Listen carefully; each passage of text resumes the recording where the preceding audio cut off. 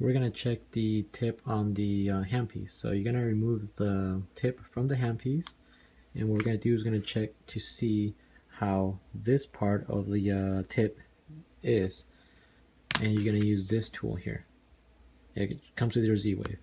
So what you're gonna do is you're gonna see the depth of this tip here and make sure it touches the center of the measuring tool. And the way you do is you just take it,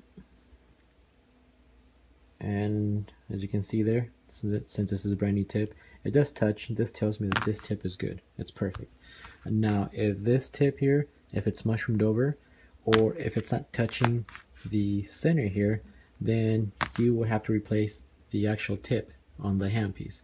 That can cause the unit to lose intensity even though you have it at a high setting. Since this is where the piston, where the piston is hitting, this is where all the energy gets transmitted onto the patient. Also check to make sure that there's not a lot of oil or gel around this or coming out of the handpiece, because if it is, then you are going to ruin your handpiece by putting too much gel or oil.